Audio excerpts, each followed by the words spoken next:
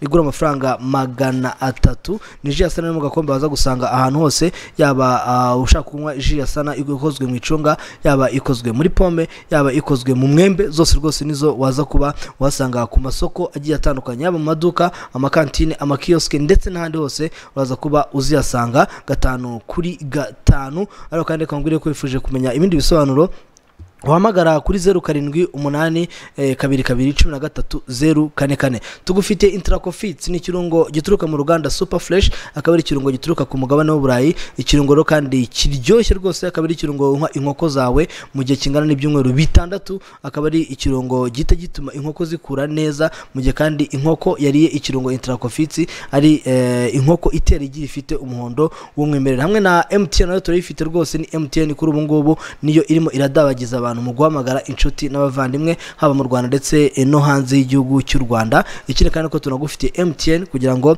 uryame neza kandi umere neza cyane mu buryo bwo kugira ngo uruhuke, nuko wewe wakujya muri matera mu ruganda rwa Rwanda Form, ukagura matera Rwanda Form dore ko baherereye imasoro, umundi bintu kaza kuba bigenda neza cyane. Kadukurikire ubutumwa badutumye, umundi tuze kuba tugaruka mu kanya.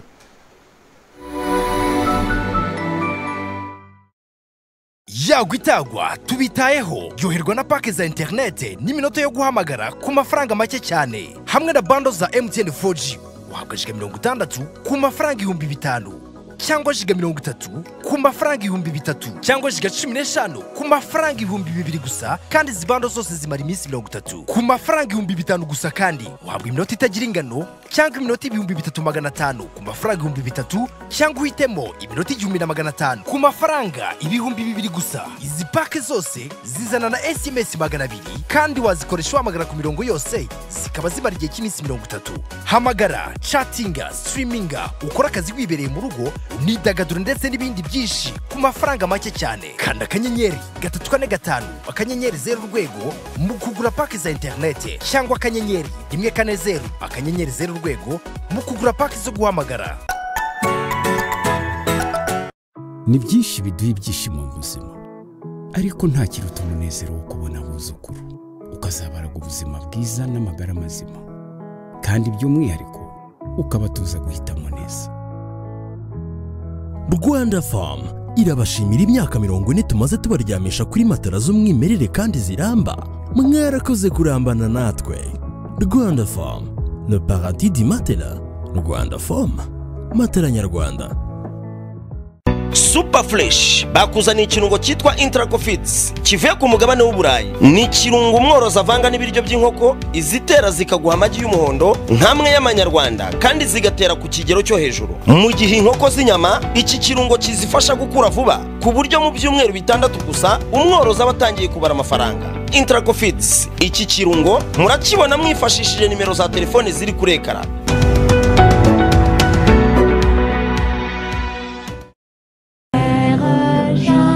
Chers parents, dear parent, nyuma yo kumenya ko umurage nyawo k'uyu mwana wawe ari uburezi, Destiny International School yiyemeje kugushyiraho ishuri ryujuje ibisabwa byose, haba mu Rwanda ndetse no ku rwego mpuzamahanga. Aho muri Destiny International School batanga uburezi mu ishuri ry'incuke, pre-nursery na nursery, aha hose mu rurimi rw'igifaransa, ndetse no mu ishuri bibanza primary school bagatanga amasomo mu rurimi rw'igifaransa n'icyongereza. Muri Destiny International School bigisha muri systeme mpuzamahanga y'uburezi y'Abongereza izwi nka Cambridge na systeme y'uburezi y'Ubufaransa n'Ububirigi, aho umwana uharangije ashobora no gukomereza amashuri ye mu mahanga nta bindi byangombwa asabwe. Muri iri shuri uretse gutanga uburezi bufite ireme kuko rifite abarimu mpuzamahanga bafite uburambe muri aka kazi, banigisha umwana wawe mudasobwa yisanzuye kuko bafite computer room yagutse n'ibikoresho bihagije. Aha kandi bagira icyumba abana bato bashobora gufatiramo ikiruhuko bitabaye ngombwa ko bataha iwabo mu rugo kuko banagaburirwa 2 ku munsi. Bafite na salle nini abana bashobora kwidagaduriramo mu gihe bategereje gusubira mu masomo yabo. Destiny International School iherereye ku muhanda uri munsi ya feruje zo kuri Sopetrade ujya mu Kiyovu na Rwandex uva peage,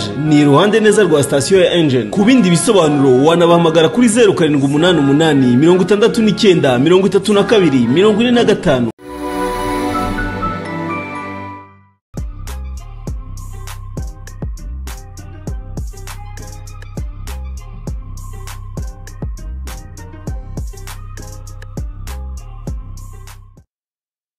tugaruke rero mu kiganiro Sports Zone cyo kuri uyu wa kane, ni ikiganiro n'ubundi tutuyonova tugomba kubageza amakuru y'imikino agiye atandukanye. Jye na mugenzi wanjye Karera Kayihura, Karera Hassan. Abantu ndakeka mu kanya twari kumwe mu makuru, ndi kumwe na mama sportif.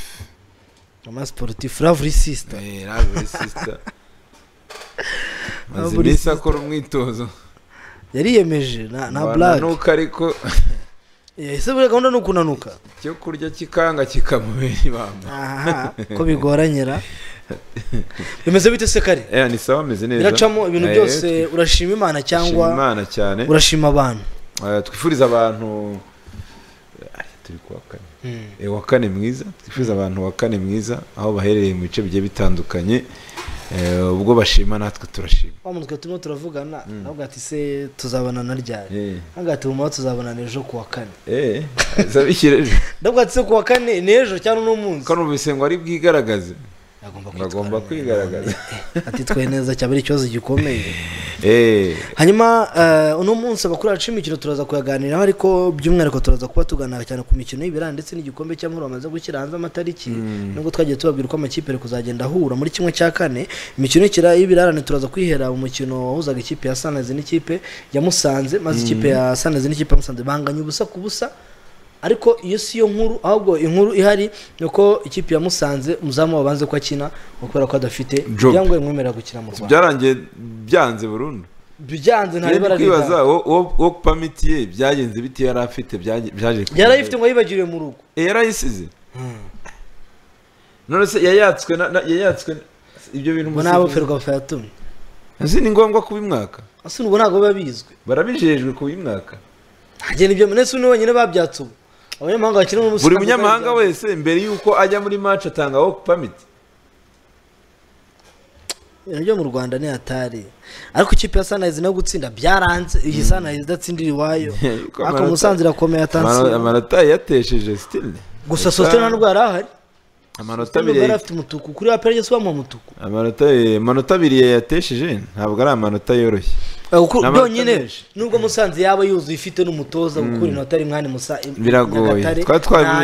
Twavuze ko bigoye. Ngewe natanze prediction ko hubwo equipe ya Sunrise ari bukira amanota, gusa Musanze nayo yirwanyeho yanga gutsindirwa umukino wo hanze. Ntabwo ari ikipe yose ipfa kuva hariya mu buryo bworoshye. Twarabonye kira ni ikibuga abayovu bazi, ni ikibuga barayo bazi, Nyagatare Gorogota.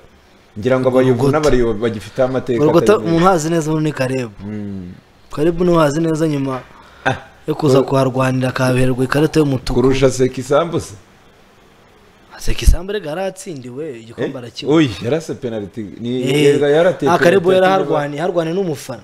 So byibuka Meyimana Bofisi Karebu Gorogota ne bahita Gorogota. Bano biti Gorogota re. Ntago ari gupfa kwava. Hanyuma ikipe ya Sunrise iza kuba ikubitwa n'ikipe inganye n'ikipe ya Musanze, ngira ngo nakazi gakomeye cyane ku ruhande rw'ikipe ya Musanze, ariko kanone ku ikipe ya Sunrise kuba unganyije n'ikipe muri top 4 nabyo ngira ngo nakazi gakomeye. Yego nakazi gakomeye, ntago ifite match zoroshye uko ifite AP muri uku kwezi kwa kabiri, ifite mapeli na Mukura muri uku kwa kabiri na Etincelle, izinjira mu kwezi kwa gatatu ica cyane na Rayon Sport, harimo na Kigali na Muhazi. Fixtures zikomeye. So ubwo ni nota bagabanye, nkeka ko amakipe yabyungukiyemo na amakipe ari imbere, navuga ikipe ya AP ndetse na Rayon Sport, kuko Musanze iri kugenda isigara. Yego iri kugenda isigara, urabona ko iri kugenda igira uburyo iberereka uku kugenda inganya itsindwa biri gutuma nyine amakipe ari kugenda yidepansa. Ubwo impamvu tuvuga ko ikipe ya Rayon Sport unimaze imikino 3 yatsindwa itsinda hari muri awejo Gorira, harimo wa Gorira no Marine si byose urumva ko ya 9 ariko bari umunsi 9 imibumbu zikuna baryoshye ni menshi cyane. Mu gihe ikipe ya Musanze muri iyo mikino 3 yatsinzwemo na Apr, nganyemo na Sunrise, inganyijemo na Sunrise, cyokoze yatsinze Bugesera. Urumva ako ikipe ya Musanze ariko yari yanganyije nanone na Etoile de l'Est. Ariko reka mbwira ikintu kimwe abantu atazi ku ikipe ya Musanze akuzi gukora amanota 3 kwa Bugesera ugakura inota rimwe Nyagatare. Kareka Bugesera yireke Bugesera byanze ni ibindi ariko nyine ndi kuvuga ubwo yaba ari indi Bugesera yiri icyo ndi kuvuga twavugaga Musanze yuko muri fazale amanota uzakura ku kibuga cyayo bijyanye nuko atari kiza cyangwa sinamenyereye mbere none ino kuza kuyakura mu rugo ariko mu rugo kuva retour yatangira mu rugo imaze kuhakura inota rimwe ryonyine kuva retour yatangira nese yakina imikino ibiri gusa nyine yakina na Apr isanzwe yitsinda yakina imikino ibiri yakina na Apr isanzwe yitsinda kandi ukongera yakina na Apr isanzwe yitsinda ihakuye rimwe hanze ihakuye amanota 4 ikipe bayitege bayitondera iki kandi iri gusubira inyuma ino kipe ya kabiri sizi impamvu utari kubyumva none se ubu ngubu ufite amanota 38 sibyo nuba ngo polisi ifite match na Mukura polisi iramukonye amanota 3 ekipe ya Musanze ijya ku mwanya wa 4 nese yizo ngo uyu Musanze muri ntego yose ibenenye za mbere n'ubundi ku gikombe babigoye ahubwo ni ku cy'amakipe avuga ngo ntego yacu ni muri izi ngizi ucata bati ntego ni igikombe ese niba ariyo ntego bayiha igikombe cyarananira igikombe ni icy'amakipe angahe na Apr na Rayon AS Kigali sifite iki nyine igibihiga ariko ntibigereho iragihiga za Kiyovu yagihize ku kuvuga umuhigo barabihiga ariko nka Musanze avuga ati nituza murenye za mbere n'ubira n'ibyo bose umutoza izindi ziba ziri ngo kutamanuka ariko ikipe yitwa Leeds nimba izamutse umutoza musaba gutwara igikombe zanatinga bamwe ati twara igikombe za Sheffield yes ubwo nuko ko umukino waje kuba ugenda birangira ikipe ya Musanze ngeje n'ikipe ya Sunrise banganya ubusa akubusa nyuma yaho bongo kuri zo saha n'ubundi kandi mu karere ka Huye habaga umukino wahuzaga ikipe ya Mukura y'Amagaju ikira n'ikipe ya Rayon Sport maze biza kuranya ikipe ya Rayon Sport itsinze ikipe ya Magaju igitego kimwe ku busa cyamunitse mu gice cy'akabiri gitsinzwe na Muherekeve exploit individuel igitego cyiza cya Muherekeve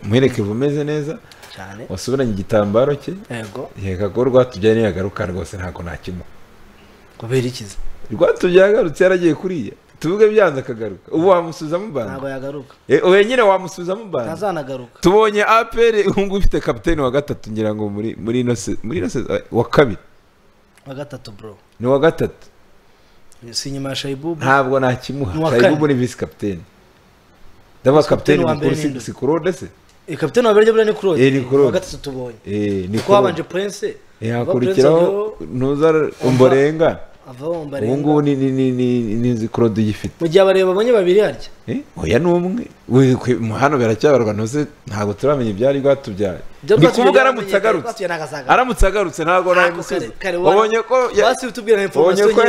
ko yanagikweduye se rwatubyaye muherekebe kiragenda gitaka tubwire kuri information nyine ufite kuri rwatubyaye nyine wabibonye ko yagikweduye agafite akaboko kanini uzi ko kigenda gitakara muhira agenda kizamuka iriya actress wowe wakorana nayo udafite akaboko nka kariya twatubyaye nyine arari muri Macedonia niyo makuru ufite kuri rwatubyaye agiye muri test kuri haravuga ko impamvu tumye agenda igikubagaho yirukanka cyane harimo imwe mu myenda yari afite hano mu mujyi wa Kigali ndetse yagombaga no kwita bajya gusobanura ku munsi wo kwa mbere akaba yaragiye ku munsi wo ku cyumweru ubwo gahunda n'igitego kebyatsinze ubwo gahunda nuko uko ikipe uko umuntu abonye ibintu byakomeye azajya ahita yambukira ubonye kugera baragenda nuko mutabamenye abantu bagenda ntago babura ubwo Rayon Sport rero ejo nakubwiye ko ni a must win Rayon Sport ni ikeneye ano manota kugira ngo itaza gusigara kuri Apr wavuga ko baba bagiye guhangana ku gikombe byaba ntitwaberukaga keretse wenda Rayon Sport yongera igatakara ubundi tumaze imyaka 2 ari Kiyovu Sport ndetse n'ikipe ya Apr imyaka yari yabanje yari ikipe ya AS Kigali yakongera kubona kurse y'amakipe abiri gutya ziri kumwe ntabwo twabiherukaga ubwo nuko rero bimeze ubwo ni Rayon Sport ndetse ni Apr Fc ariko kandi ikipe ya Rayon Sport ikimara gukina umukino n'ikipe y'Amagaju aho ikipe ya Rayon Sport yamaze kwitsinda igitego kimwe ku busa bahise bagaragaza nyuma y'uko twari twababwiye yuko ikipe ya Rayon Sport izatangaza ibihembo cyangwa izatanga ibihembo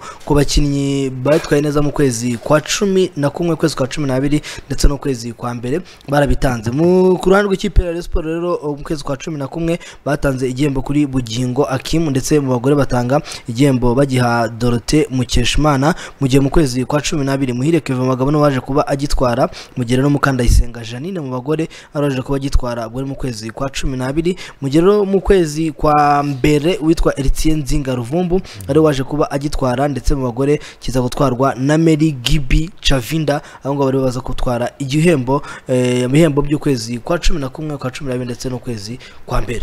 Uyu mukobwa umukobwa yitwa Gibi Chavinda arya ni Umunyakenya bari Umunyakenya bari Umunyamarawi sinibuka ntago ari Umunyakenya yari muri ibyo bihugu byo hepfo ukuntu yaje umukobwa yagiye yaje ibintu by'amasomo hano mu Rwanda ariga aravuga ati ajya kuri ferwa afata ngiye nkina umupira w'amaguru niyo kipe nta mwanshake ikipe njyamo bahamagaye Rayon Sports ati hano hari umukino ako rero nakasa mutwe babanje guhita batekereza bazahamagaye ati hano hari umukino ako ni ikomeye mu bakobwa nta yindi umukongo uko yinjiye muri equipe ya Rayon Sports none dukira muri axe witako shana umukinnyi uranamubonye we so ngibyo rero ibyo ni ibihembo ku munsi w'ejo Kaboy sha uze uranataye ngo se n'umuko ariko ntabana rero Latifa natubwira uramubona ari umukobwa cyangwa ari umugabo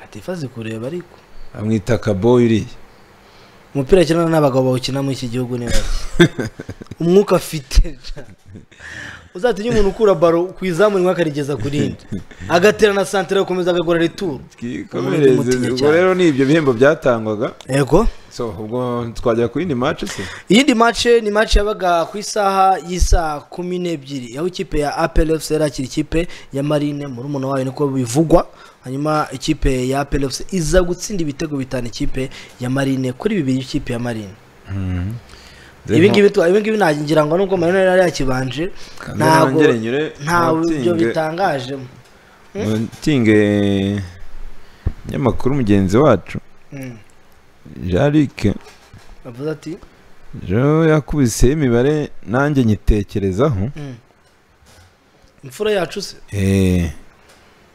kubise imibare rwose shizera isibye se baho werega uraza gusubira hajya Latifa yaguye ko hitwa ngo cyahandi uri buze gutekereza uburyo uri buze gusubirayo naragafashe nkakubita kuri ntuza nanjye ngo urumva Marine ifite agahigo kabi ishobora kuba yihariye ku isi ko kumara imyaka 24 ikurikiranye ihura na Apr Fc byibura inshuro 2 ku mwaka muri shampiyona itarayitsinda na rimwe imyaka 24 hari umunsi ikipe ntabwo nuba ngo Marine ntiratsinda Apr muri shampiyona koko se Marine ntatsinda Apr muri shampiyona habe oya se kandi yari se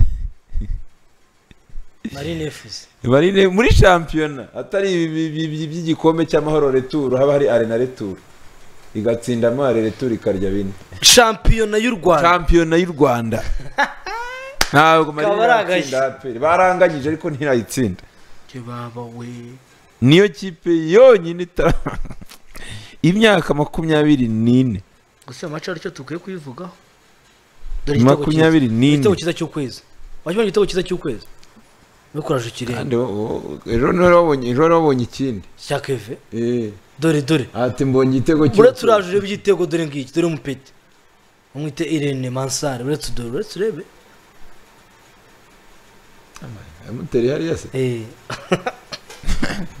ibipeti bibize mu kigo cy'inshyi cy'ikina gatatu y'abatemyaka 23 y'amavubi ubwo ni igitego cya kabiri yatsindaga rero bari mu bitego bibiri barimo barishyura muri bine baramaze gutsindwa dore mbonye statistique zihera 29 nta na hamwe Marine yigize itsinda Apr habe ibaze kwera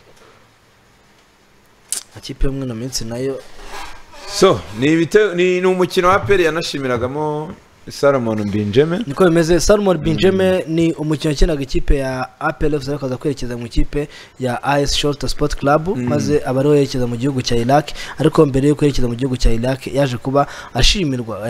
Simon Benjamin cyangwa Jeff rwose yabereka video yishimye cyane yanezerewe, bita Simon Benjamin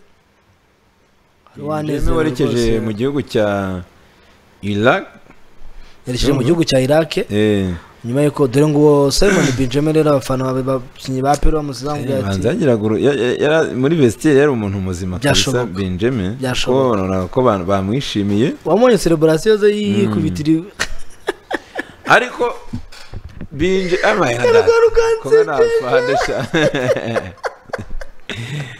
ariko gana fan umungo muri Cameroon niwe yari kumva wifitiye utuntu twe akaba yerekeje mu kipe ya AS Shorta. uribuka igikombe cya Afrika cy'abanyakameruni ugeze kwambara amasengeri hajya ugeze no kwambara ibisaro betira nyuma byabifatanye barabibabujije babibakuyeho no muri Cameroon. Salomon Benjamin ariko ari byaje gutangaza ntabwo yagize ntabwo yagiye gutyo gusa urumva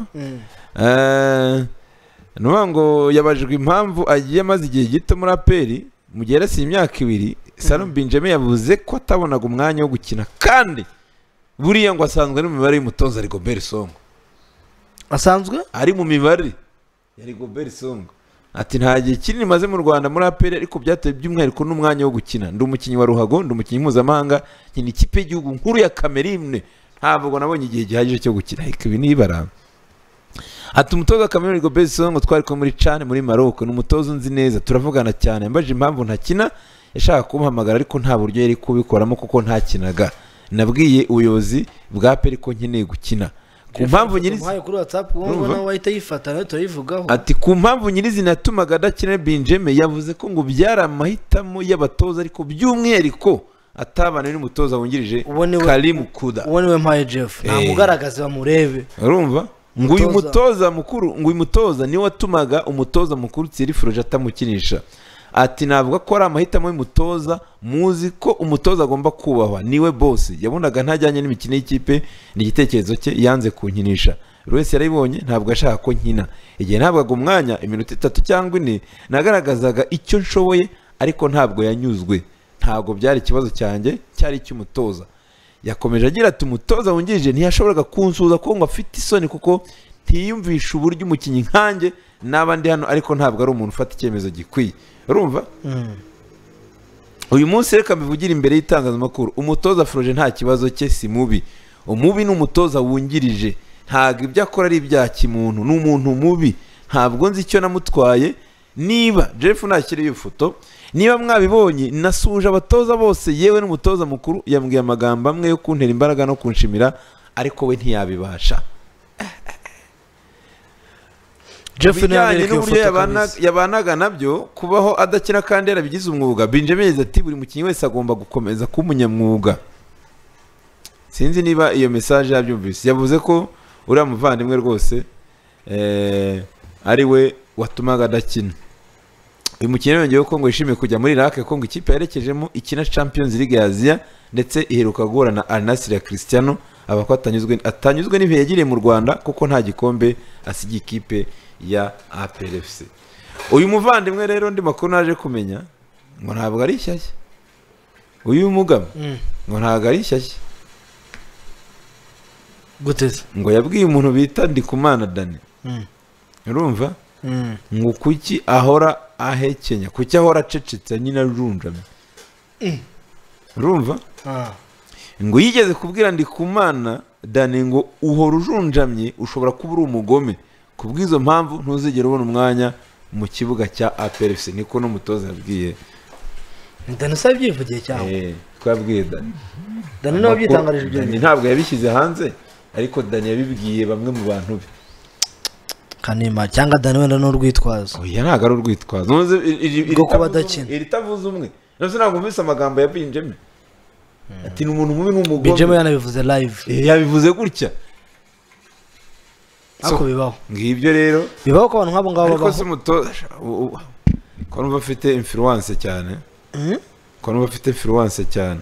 ubwo nyine ngayo nguko mu ikipe ya Apr nibyo ngibyo birimo biravugwamo ndetse n'umukino wakinagamo n'ikipe ya Marine FC. Hanyuma reka twerekeze n'ubundi ku mukino uri buze kubona umunsi soza imikino y'ibirarane ni umukino uri buze kuba uhuza ikipe ya Mukura Victory Sport ndetse n'ikipe ya Police FC, akaba ari umukino ubuze kwera kuri stade mpuzamahanga ya Huye. Kare muri rusange umukino ni umukino ufitiye shusho, ni umukino ikipe y'amahirwe ari iyihe, ni umukino ubona uri buze kugaragaza impinduka ku rutonde rw'agateganyo rwa shampiyona? So ni umukino navuga ko ni polisi ariko rero ngiye sinzi impamvu ntikanadutungure performance ya polisi.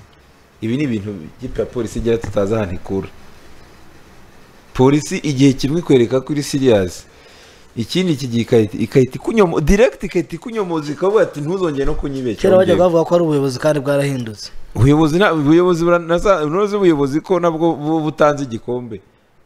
Polisi y'igihugu ikunda guhatana, ikunda guseruka. Nese kibazo ni iki? Ntabwo rero ngubu ino kipe impamvu mubwira gutya iyi kipe twemeranya twese ko tugiye mu bijyanye no mu kibuga gutya ikipe ifite abakinnyi baba buzuye. Polisi twavugaga umutoza wayo nyuma ya performance nziza yabiherewe igihembo, ariko ndakomeshaho muri kuva retour yatangira polisi taratsinda match nimwe. Uno munsi se biraza guhinduka cyangwa imikino ibaye 3, uyu ni uwa 4, 3 2 yarayitsinzwe, umwe irawunganya. Mu mboni yawe urabona munsi uza guhinduka cyane irabirihoye ntabwo byoroshye. No Mukura naye ko atari agafuka imvugo rimwe iraza kubiri mu rugo bien sûr iraza guprofita home advantage. Imikino 3 imaze gukina muri uno mwaka, ndavuga retour yatangira imikino 3 yatsinzemo 2 inganyamo umwe. Ni parcours nziza cyane, nta nubwo iri kure utagira ngo Mukura iri kure. Ubu ngubu Mukura mutsinze polisi irahita ifata umwanya wa 4. Mukura nayo mukitsinze polisi tibi ya gatanu leta igira amanota 33, difference ni amanota 2. Usko amaje door dice na makipe akurikiranye gutya difference ni amanota. Ase polisi iri muri 2 za mbere. Ntabwo rero ibintu Rofti n'abahungu be sinzi ko baza koroha ino kipe ya polisi. Sinzi kiza koroha ino kipe ya polisi. Ni match za kubikomeye. Ni match za kubikomeye cyane ngira ngo nayo match wa. Yarani tuba tuyireba buriya. Ni nkitegeko rero baza ko. Na match kamukanya umuntu araba ari kwireba rwose. Munibere rero mu ndege atembera ani tera penalty. Ngaye gukorerwa ngo ni imikino ya shampiyona y'ibirarane. Igikombe cy'amahoro nacyo bamaze gushyira hanze amatariki igihe imikino izakinirwa. Ni igikombe cy'amahoro rero kigomba gutangira imikino ya 1/4 ku itariki 14. Ikipe ya Vizi ikina n'ikipe ya Rayon. Uyu mukino uzaba ukomeye mw'abantu. Viziyo yawe se urayiha amahirwe. Viziyo se ni yanjye ko ari yamuvunye fisi. Match zaya kuri kumumena. Herukaga Rayon Sport kumena kera. Ziko herukaga Rayon Sport kumumena yabakarekeza. Ari ino match reka urabyibuka tubipinge ino match bazayimura. Iyi match zakinwa Rokenze cyangwa Rotereze. Ahubwo se niye bakani kubwa bakarekeza oya. Ni match urukumva kumena rero nibyo. Nandi umva match iruka. Kubwa karekeza. Karekeza nakata utagiye. Faustin igitego ga telefone. Ninde? Faustin. Ni Faustin arye cyangwa ni ari Kalebo arya. Faustin ni Faustin nanuza na Shasiri yikaraza. Rayon Sport ino match asho. Vizi ishobora kureba ikavuga ati amafaranga ntiyatugwa nabi. Ariko Ferwa afite byanze Vizi yakwakira hara Vizi ntayuze. Kumumena. Vizi karakavuga ngo irakazi. Irakazi 110%. So ubwo ni tariki 14 Vizi nagratirirwa kumumena mari mu mwaka. So ubwo gore na polisi kuri Kigali Pere babanze hakurikiraho Apr Fc na Gasogi. Ni match zaba zimeze neza. Tariki kuri Sevarante. Hari ahantu ko Nyamirambo kizabiri busy. Niyo mpamvu match yako ntazayishyira Rokenza azatubabarira. Nyamirambo izaba ari busy. Akubura umuntu. Oya, kuko twagombye kuzireba zose ari kurana. Nyamirambo izaba ari busy. Kumumena hari match. No match zajya no kuri Kigali Pere hari match. Inazajya Rokenza. Noneho bakine saa 12. Faranga biziye nayo zakenyeraho sha. Ubundi Rayon Sport ayikina kuri 21. Ni yanze se. Niyo iyanze. Vize ni kina kumune kina so ubwo retour. Vize ni bivuga bikeya. Reba retour. amakipe byabaye ngombwa ko naho Rayon Sport bahita bayishyira imbere polisi na Gasogi zikajya ku munsi ukurikiye kubera ikibuga ariko Kigali nyine ibibuga bike kandi kindi amakipe yamaze kujya muri kibuga ibi rero niba Rayon Sport izakina Rovente bayishyire rero 13 sibyo se 13 ari kuwa kabiri nibyo kabisa rero 13 turebe kuri kalendari azari kuwa kabiri nibyo rero 13 abari kuwa kabiri niyo mpamvu bafashe mu mutwe mvaga umutoto ari kubwira ati ibintu by'indabo we mutoto si ibintu utangiye kandi we mutoto reka Rovente nabwo azaba ari kuwa mbere azaba ari kuwa kabiri hari ribisi bakina rwose akubwira ati ugeze umutoto utangiye kuzana n'indi mwana uratangiye kandi umutoto se n'ubu uzi ko uzakora ishyano kare uzatuma umuntu atibera ari mu mujyi ngo ari gushakira ibintu by'amasengeri n'ibiki ngo harya ngo ukorere abasogi n'amabogisi ese wowe urashaka kuhamenya nkandi twigendere n'umukino tuzayigaruka wenda yegereje mu buryo bwo kuyisesengura yego niko bimeze yari kubamenyesha hanyuma rero ngo iyo ni imikino n'ubundi y'igikombe cy'amahoro ndetse muri basketball nabo rero imikino biraza kuba ikomeza muri weekend iraza kuba itangira shampiyona muri weekend ni shampiyona ya 2024 Rwanda Basketball League mu mwaka wa 2024 aho rero ari imikino yagarutse ubu ngubu baraza gutangira gukina kuri uyu wa gatanu ni imikino rero ibuze gutangira ikinwa mu bagabo aho rero ikipe ya Reg yabaye iya kabiri iraza kubicana ikipe ya Inspired Generation mu gihe rero ikipe ya Apr yatwaye igikombe iraza kubicana ikipe ya Kepler. Apr ntifite nshobozwa okay Jeff abaye fixtures kwinjira ni 3,000 asanzwe hose na Sek Bare hari hasi muri Sedo y'Kigali handi hasi muri Sedo cyaro ndageyo wese wara ese kutampa yantuze baba we byarangiye kandi kigenda cyane ako ntago ari njye nyine Jeff se unabaretse kutujya muri volley ako singiye gusa so kutanya bukire muri penalty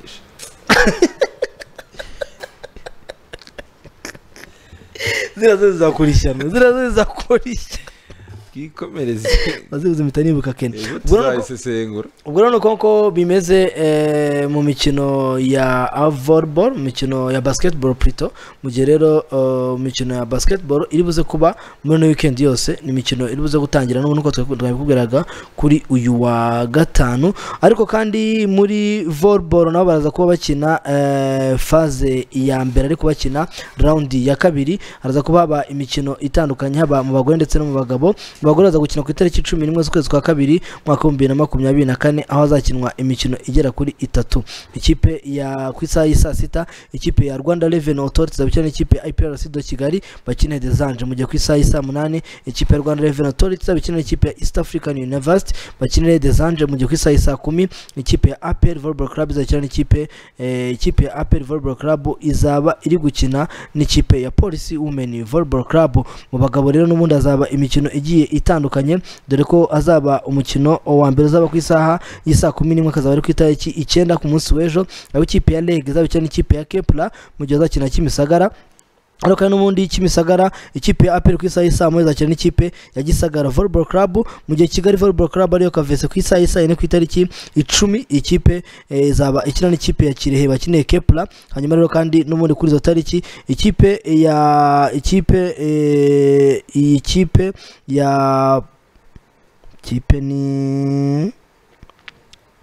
kumbana ndi kuyibona neza ni Apr Fc do Kigali izabikina n'ikipe ya Police Volleyball Club mu gihe ikipe ya East African University izabikina n'ikipe ya Gisagara Volleyball Club ikipe ya Apr Fc Musanze izabikina n'ikipe ya Apr n'undi akinne kuri Kepler bakine ku isaha y'isa 10 n'undi buke bwa ku itariki 11 z'ukwezi kwa kabiri ikipe ya Kireza izabikina n'ikipe ya Police Volleyball Club mu gihe ikipe ya Apr Fc Musanze izabikina n'ikipe ya Apr Fc Ngoma bakine Desanje mu gihe East African University izabikina n'ikipe ya Lege maze ikipe ya Kepler ikine n'ikipe ya Kigali Volleyball Club bakinire Kepler ni round ya kabiri ni round ya kabiri ikipe ameze neza cyane amakipe ameze neza navuga ko bo ibintu byabo rwose babirimo neza ubwo tuzagenda turebe ibiro bivuze ubuhuha dore ko abanyakigali mwega mutahiwe nyuma ko bavuye Gisagara yego abanyakigali nibo bavuye Gisagara ni Huye mu bagore ubwo bagarutse mu mujyi wa Kigali uburyo bagenda rwose yegerezwa abantu bose ukabona biraryoshye ibintu ukabona biraryoshye hanyuma mbere yuko twerekeza ku mugabane wa Afrika turi kumwe n'abafite ibikorwa bagiye batandukanye kare dufite kumwe n'abafite ibikorwa barimo Arnite Iterambere Fund kuri ubu ngubu barimo barakubwira uburyo kwiyandikisha ndetse n'uburyo wakwizigamira yego reka duhere ku buryo ushobora kuba wakwiyandikisha mu kigega Arnite Iterambere Fund urakanda akanyenyeri 589 urwego uhita ubona rero ubutumwa buguha ikaze kuri serivisi za Arnite ugahitamo ururimi wifuza gukoresha ugakanda rimwe bagusaba guhitamo serivisi wifuza sibyo ugahitamo kwiyandikisha ukanze kabiri aho bagusaba rero gushyiramo nimero bakahita bagusaba rero na nimero y'indangamuntu ukayishyiramo hagakurikizaho kuzamo icyo ukora niba uri umukozi wa leta umuhinzi cyangwa umucuruzi nibyo wuzuzamo hanyuma bakagusaba guhitamo aho ushaka gushora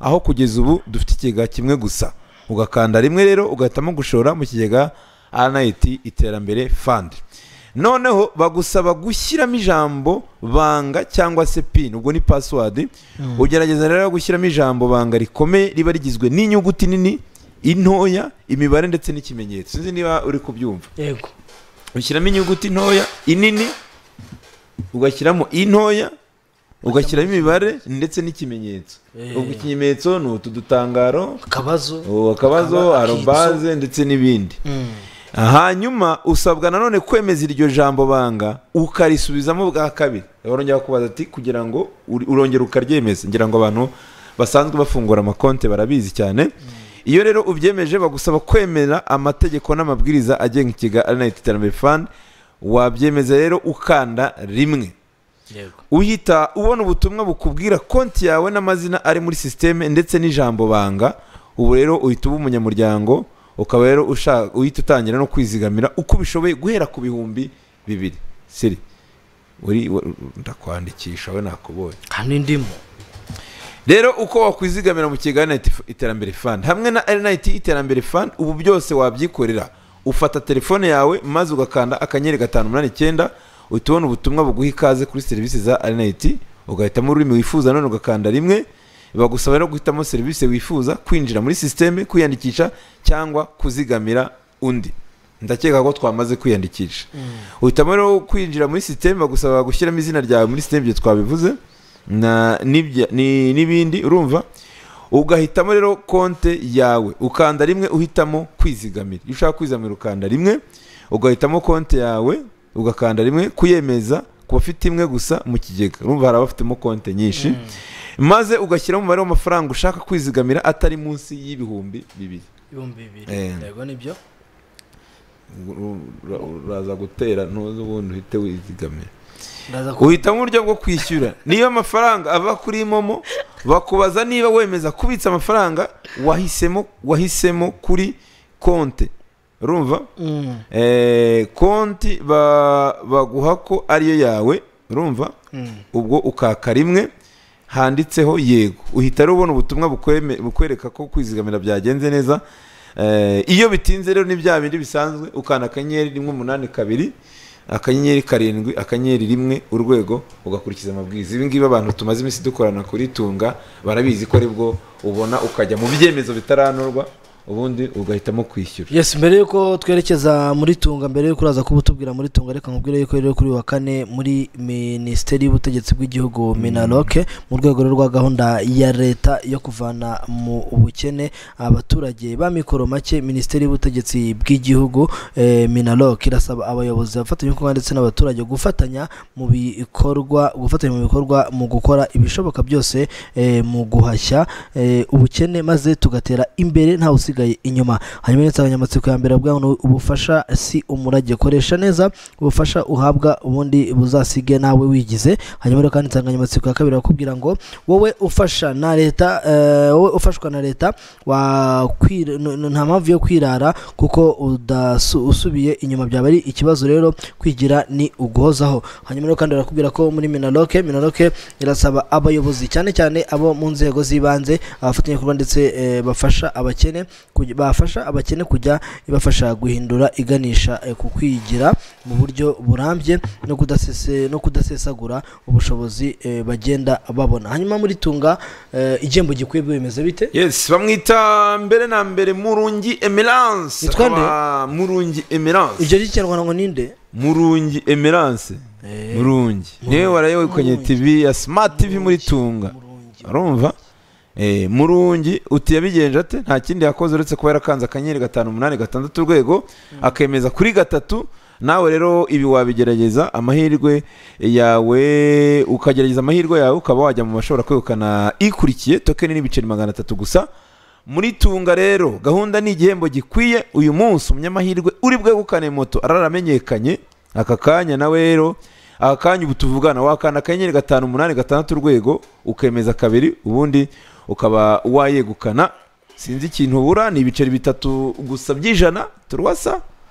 Rero waba wowe wumva igihembo gigukwiriye rero ari ya modoka y'akataraboneka, niba wumva igihembo wowe ku bwawe kigukwiriye ari imodoka y'akataraboneka, urumva? Kuko ushobora kuvuga ati moto ndayifite reka nikinira imodoka, cyangwa se ngiye nkeneye imodoka kurusha uko nkeneye igare. Ushobora rero kuba watombora iyo bita Hyundai Tucson, irahari cyane ndetse ntabwo ari imwe gusa, ziracyari ku bwinshi, ni ku biceri 500 gusa. Ubundi ukaba yakugukana ni 5 na akanyenyeri 586 urwego ukemeza rimwe, ubundi ugakurikiza amabwiriza. Wibuke rero ko ukuguze token nyinshi nakongera amahirwe kwiyegukana. Muri Tunga hari n'ibindi bihembo, harimo Smart TV za Samsung 3 ubu munsi ziramanuka kuri Desa, igare ry'umunyonzi 3 aramanuka ku munsi, naho ni ibiceri 200. Minervare ihabwa abantu babiri buri cyumweru, buri umwe agatana 500, ndetse hari na miliyoni ya bonus itangwa buri munsi kuri buri gihembo ukiniye utujya muri abo banyamahirwe. Iyo ukinye rero tubona uburyo bwo kwishyura buje ako kanya ni bya bindi akanyenyeri 182 akanyenyeri urwego akanyenyeri rimwe, ubundi ugakurikiza amabwiriza. Hanyuma rero abatsinda bahamagarwa buri munsi saa 11 z'umugoroba kuri RTV KS2 BTN TV hano ndetse na B+ TV ndetse no kuri YouTube za Tunga. Wakusura imbuga nkoranyambaga zacu za Facebook, Instagram ndetse na X ukabona byinshi ku bisobanuro. Nimero ihamagara rero ni yayindi narabwiye ngo mu saving ni 079 0221 03. Ushaka gusobanuza ni 079 02 Yes, ngo gahunda nayo murayizi rwose. Yes, gahunda rero no gukina mu rugero muri Tunga. Nyuma rero mu gihugu cya Uganda shampiyona yabo nabo yarakomezaga ku munsi w'ejo, aho hakinwaga imikino igiye itandukanye, maze ikipe ya Bull iza kuba yitwara neza itsinda ibitego 2-1 matsinda ikipe ya Salto Bright Stars ubwo mu gihugu cya Uganda. Imikino yakomezaga ariko kandi uyu munsi mu gihugu cya Tanzania ikipe ya Young Africans imikino y'ibirarane aza kwicana ikipe ya Mashuja umukino w'ikirarane, aho ikipe yanga n'ukomeje kurutana n'agateganyo rwa shampiyona.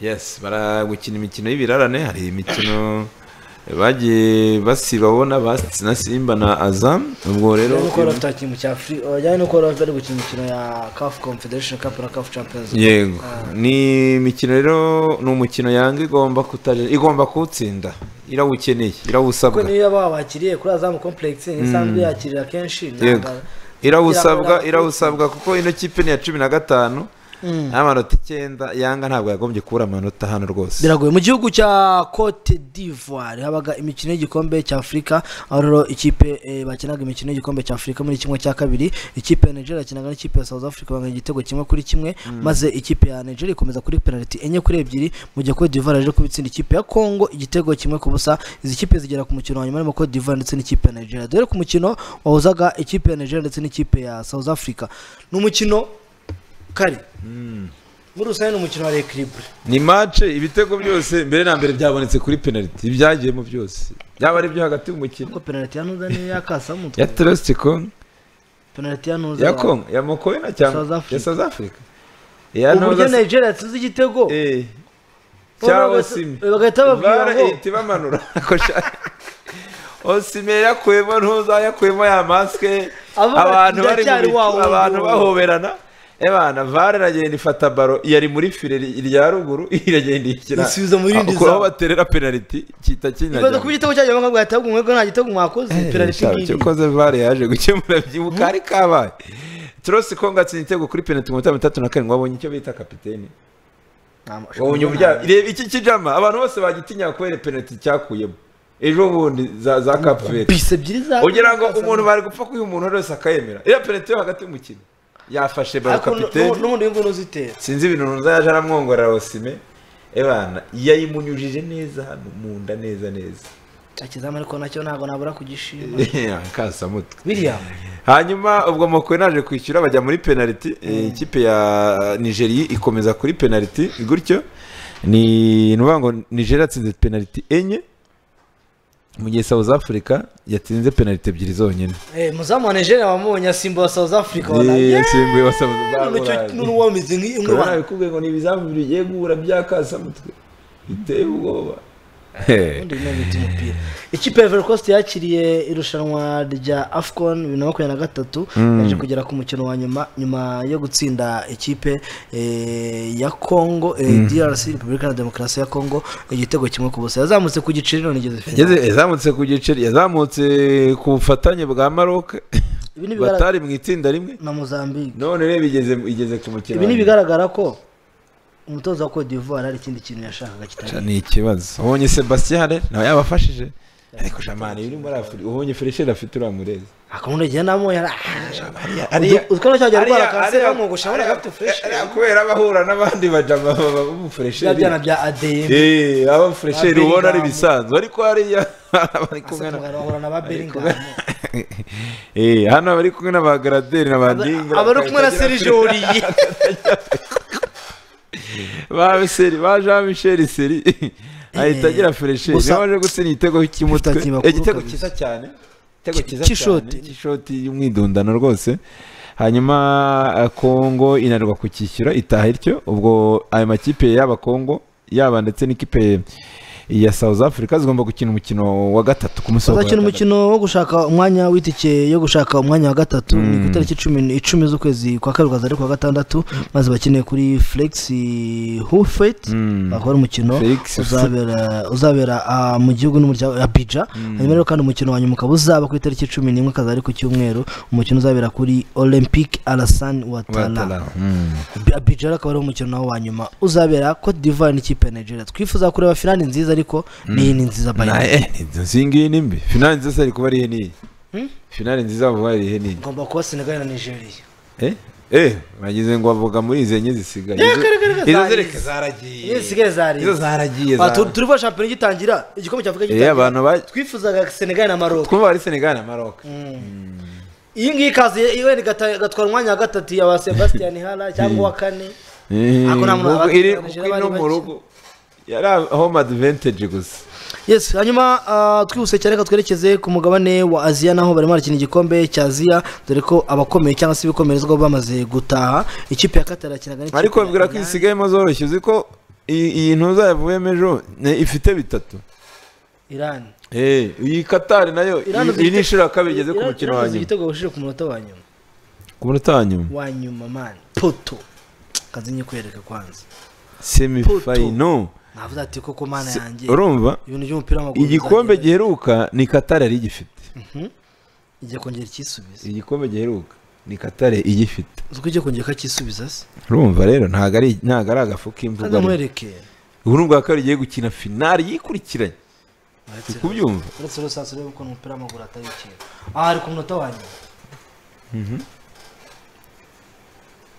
amaye nka data kuwa nyuma baba dare umuzamu ukuntu yawurebaga we yawurebye ariko kuwa nyuma nawe ndebeje so ngibyo rero ubwo Iran yaje kubita itaha ibitego 3-2 yari nafite umutuku navuga ko Iran nayo ni ikipe nzima pe ekipe bene no kubitana amapoto ufite n'umutuku ahubwo uteye ubwoba uburundi bundi hanyuma rero kandi ubwo reka twambuke twerekeze ku mugabane w'Uburayi ku mugabane w'Uburayi no hari imikino yagendaga ihakinwa cyane cyane imikino y'ibikombe by'ibihugu dore ko ikipe ubonye karaka cyahise bita bimeruko nawe rero sasa ama sportif nawe tuzamwirukana na rwose urani PM rega ntacyo muri FA Cup ikipe Nottingham Forest yakinaga n'ikipe ya Bristol maze biza kurangira ikipe ya Nottingham Forest ikomeje kuri penalty kuri penalty Aston Villa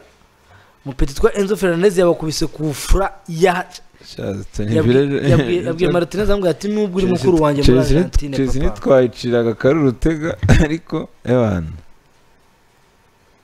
yababwiye ati nubwo uri mukuru wanjye mu gikombe cy'igihugu kanze none nkwereka nkubwira uwondi ubwo rero ikipe ya Nottingham amaje kuba ikomeza ndetse n'ikipe ya Chelsea ziza kuba zikomeza mu gikombe cya FA Cup hanyuma rero ngo imikino ya kimwe cy'umunani kirangiza uko izahura ikipe ya Coventry City zahura n'ikipe ya Maidstone United mu gihe Blackburn Rovers azakina n'ikipe ya Newcastle United ikipe ya Chelsea azakina n'ikipe ya Leeds mu gihe FC Bournemouth azakina n'ikipe ya Leicester City Liverpool azakina Southampton Nottingham Forest ikine na Manchester United Luton izakina na Man City ariko Nottingham izakina na United mu gihe Wolves izakina n'ikipe ya Brighton and Hove Albion makipe atangiye kugenda yicaye cyamaze kwicara ubu ngubu byarangiye rero wagize ngo abo dore ikipe zimo zagenda zigira amahirwe n'ikipe za Coventry na Maidstone nkagombye Leicester ntiyoroshye mu cya kabiri ntiyoroshye Leicester arakubita Bournemouth none sizo kwitazayimena zose rega nizo mu cya kabiri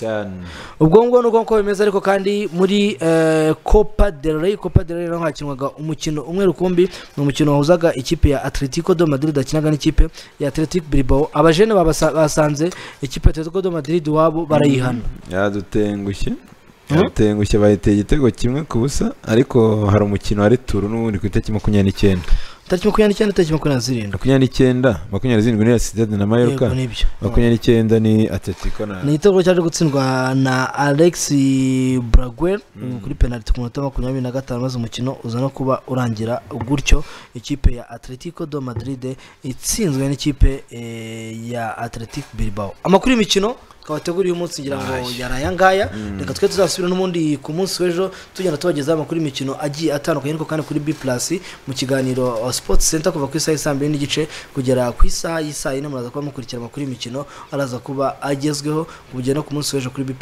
ku isaha y'isaha moya kugera ku isaha y'isa 3 muri warm up muzaba nabwo mukurikira amakuru azaba yaraye avugwa twebwe tuzasubira ku munsi w'ejo ku isaha y'isa 7 Imana ikomeze kubenda kare wakoze cyane asante na muze Jeff nayo yakoze cyane no kuhanga bw'ibyuma twereka tuzasubira ku munsi w'ejo.